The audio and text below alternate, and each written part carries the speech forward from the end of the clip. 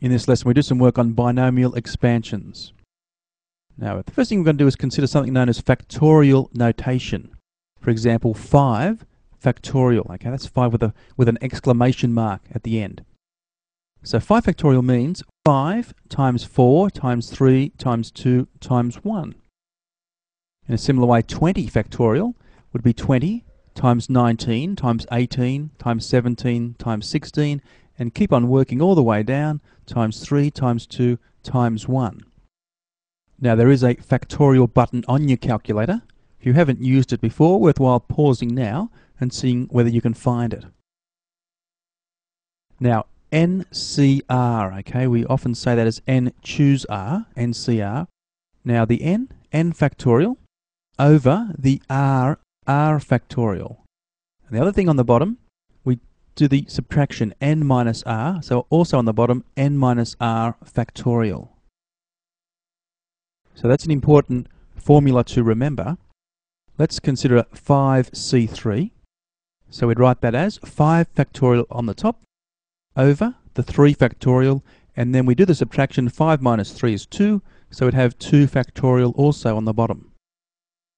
Now 5 factorial, what's that? Well, that's 5 times 4 times 3 times 2 times 1 over the 3 factorial, 3 times 2 times 1, and we're multiplying by 2 factorial on the bottom there.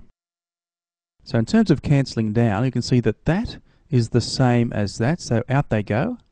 So we've got 5 times 4 equals 20 over 2 times 1, so it's over 2, and 20 divided by 2 is 10. Now that's a fairly lengthy process. We can be much faster using the calculator. And the way we do that, the 5 choose 3 would press 5 and then that choose button, see if you can find it, and then the 3. That's 5 choose 3, and that works out to be 10. Now expanding brackets, a plus b to the power of n. Okay, the result is going to be, starting with the n, it'll be n choose 0, then a to the power of n, then b to the power of 0. And then basically once you've written that first one down, the rest is in a sequence, okay? It's all very much a pattern. We've got n choose 0 there. The next term will be n choose 1. The a to the n, we subtract 1, we get a to the n minus 1. And that b to the 0, bump it up, b to the 1. So we had n choose 1, our next one will be n choose 2. And dropping down the a, it'll be a to the n minus 2, and we bump up the b squared. Now that would continue on. Okay, we'll have n, this is towards the end, n choose n minus 1. We'd have a to the 1 and b to the n minus 1. Our final term would be n choose n, a to the 0, b to the n. Let's look at some examples now. We're asked to evaluate, in part A, 6 factorial over 4 factorial, and then in part B, 80 factorial over 78 factorial. Deliberately chose some numbers bigger there in part B. You couldn't just do that on the calculator, it wouldn't work. Let's look at the solution then. Firstly to part A, 6 factorial over 4 factorial. Well, 6 factorial, 6 times 5 times 4 times 3 times 2 times 1 over the 4 factorial. And looking for common factors that would cancel each other out, out they go.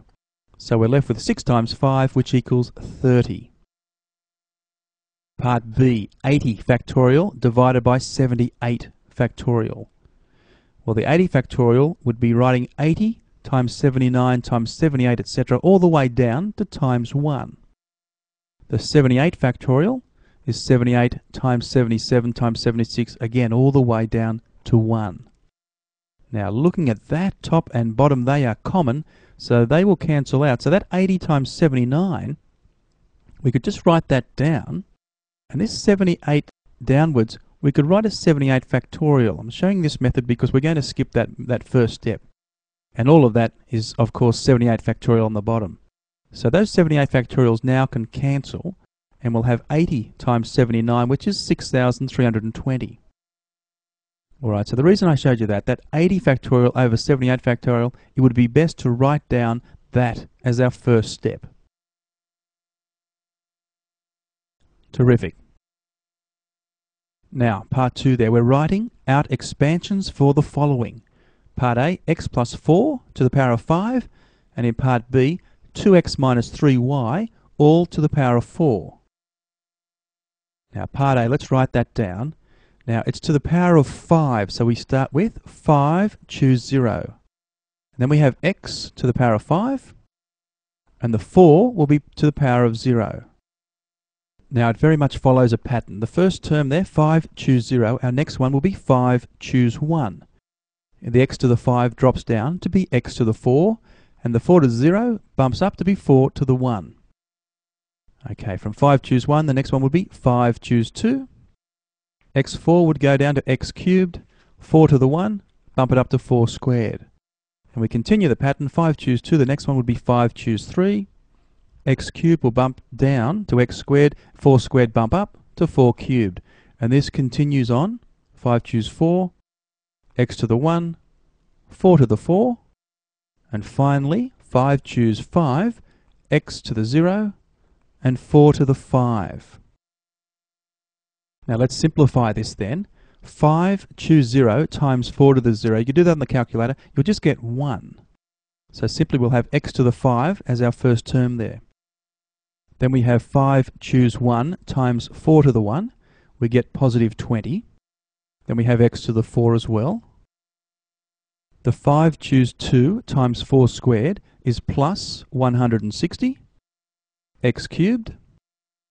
5, choose 3 times 4 to the power of 3 is plus 640. We've got the x squared. The 5, choose 4 times 4 to the power of 4 works out to be plus 1280, which has got the single x there. And finally, 5, choose 5 times 4 to the 5 is plus 1024, and x to the 0 is simply 1, which we don't need to write down.